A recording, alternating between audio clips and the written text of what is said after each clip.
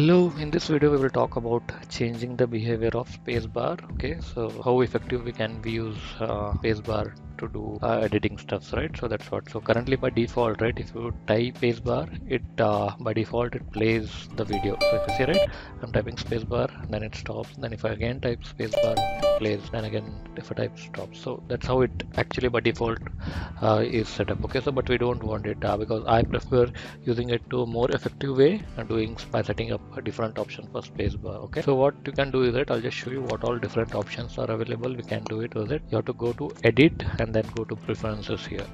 So in the preferences, right, you have to go to Keymap section. Okay, and then if you see right here is the spacebar action. So by default it is set to play, so which we have shown you what is that. Okay, so there is another option which you can use the tools. So if I select on this, right, and then what will happen, right, I'll just show you. So now if I go to this section and type K space, right, it use two options like W and K. So blade is nothing but you can cut split the selected videos into two parts, and then W is nothing but you can do some changes with the tweaking with that particular video. We'll talk about that later with tweak part. And then blade I'll just show you quickly. So what is that? If I click on K, right, and then it gives like wherever you want to cut that video, right, you have to just click mouse right click and then it cuts the video. So I'm just doing it here for showing purpose.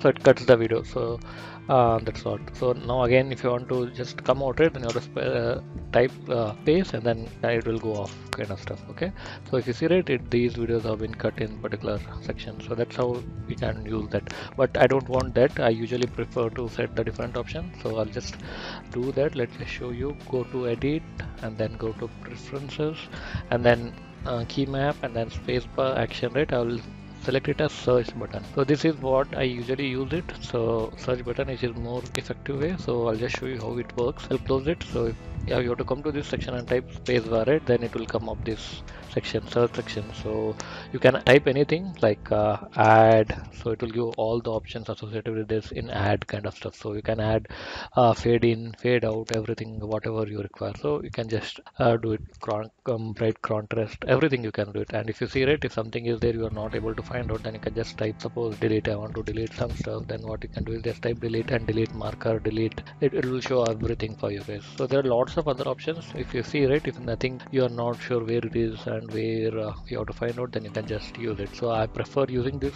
search option with space. So it's your choice, whichever you want, but I'll go with this. And then so once you type space, right, it will be there. So how to go back, right, you have to type escape button. So it will, what happens, it will go off. So again you type spacebar, search manual will come up, and then if you want to go you want to close this, then you have to type escape button, so it will go off. Thank you for watching.